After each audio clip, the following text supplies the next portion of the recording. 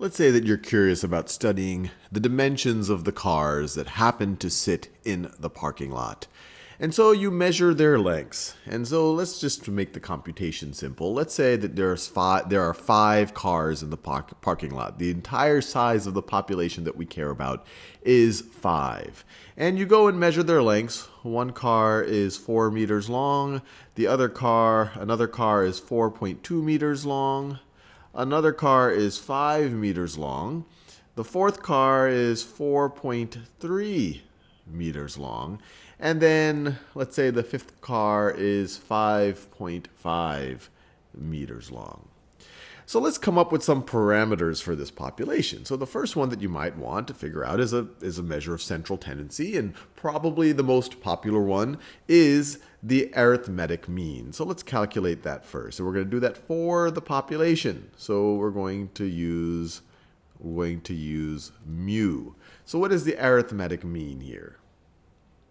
Well, we just have to add all of these data points up and divide by 5. And I'll just get the calculator out just so it's a little bit quicker. And so this is going to be 4 plus 4.2 plus 5 plus 4.3 plus 5.5. And then I'm going to take that sum and then divide by 5. Divide by 5. And I get an arithmetic mean for my population of 4.6. So that's fine. And if we want to put some units there, it's 4.6 meters. Now, that's the central tendency, or a measure of central tendency. We also might be curious about kind of how dispersed is the data, especially from that central tendency.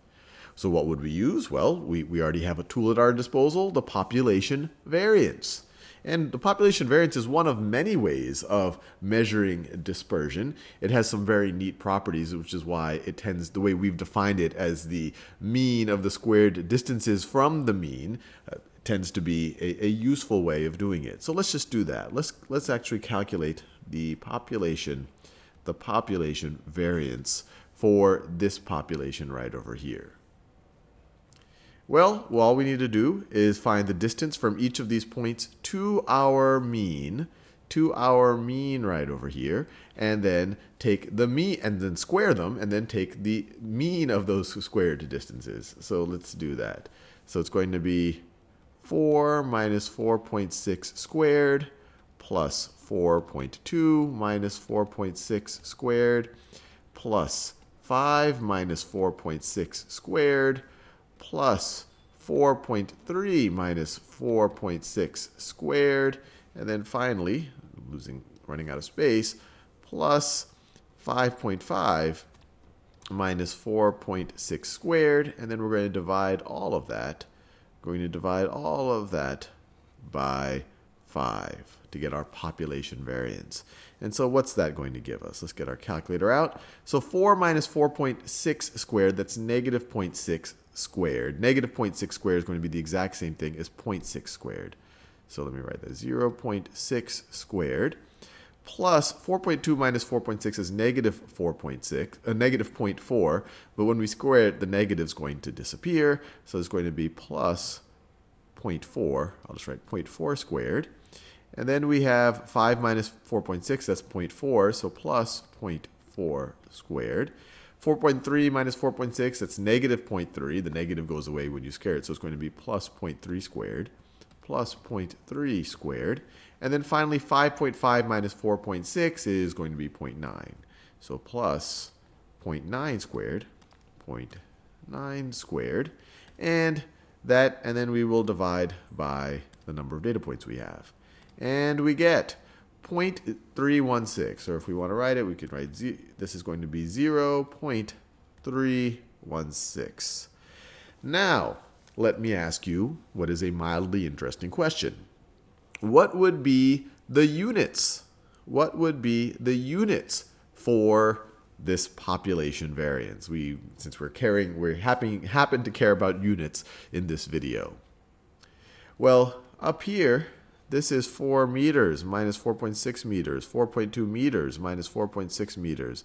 So these are all meters. These are measurements in meters. We saw it up here. So these are all measurements in meters. When you subtract them, you'll get meters. But then when you square them, you get meters squared plus meters squared plus meters squared plus meters squared plus meters squared. And then you're just dividing that by a unitless count of the number of data points you have. So the units here are going to be square meters. And so you might say, hey, that's kind of a weird unit if we're trying to figure out, if we're trying to visualize or think about how dispersed we are from the mean. If when I visualize it, I visualize dispersion or how varied they are in terms of meters, not meters squared. So what could we do? And a big hint comes out of just even the notation for variance. It's this sigma symbol squared. So why don't we just take the square root of it?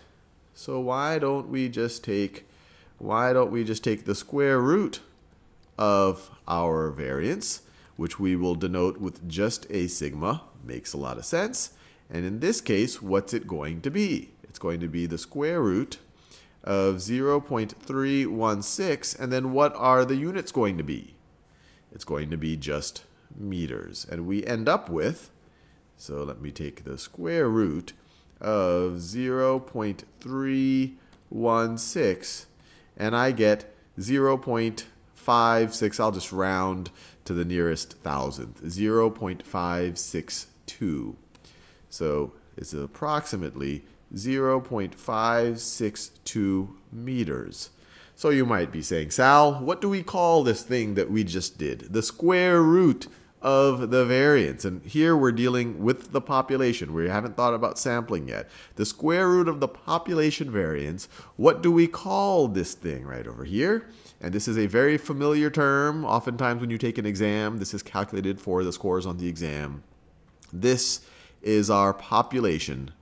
Let me do this in a new color. I'm using that yellow a little bit too much. This is the population standard deviation.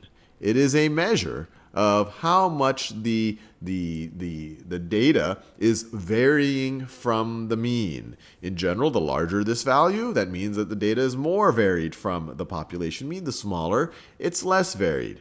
And these are all somewhat arbitrary. These are all somewhat arbitrary definitions of how we've defined variance. We could have taken things to the fourth power. We could have done other things. We could have not taken them to a power, but taken the absolute value here. The reason why we do it this way is it has neat statistical properties as we try to build on it. But that's the population standard deviation, which gives us nice units, meters.